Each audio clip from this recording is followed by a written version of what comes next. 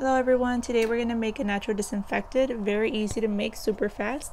We're going to need a spray bottle, whichever you have. We're also going to need an orange peels.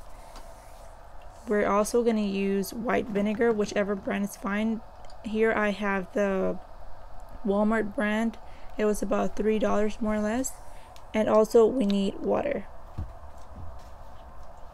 I use the peels from one orange, so I input them into my water bottle, my spray bottle, and I'm gonna go ahead and add more or less half a cup of white vinegar to my bottle.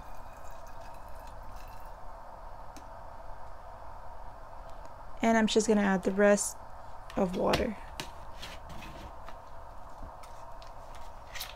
This disinfectant guide is very good for cleaning out your house, to disinfect. If you don't have Lysol, if you don't have any other forms of disinfecting, you can use this pretty much anywhere.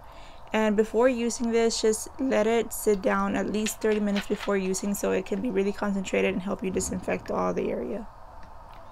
And that's it, guys. We have ourselves a nice natural disinfectant, which is good for us. It has no chemicals whatsoever.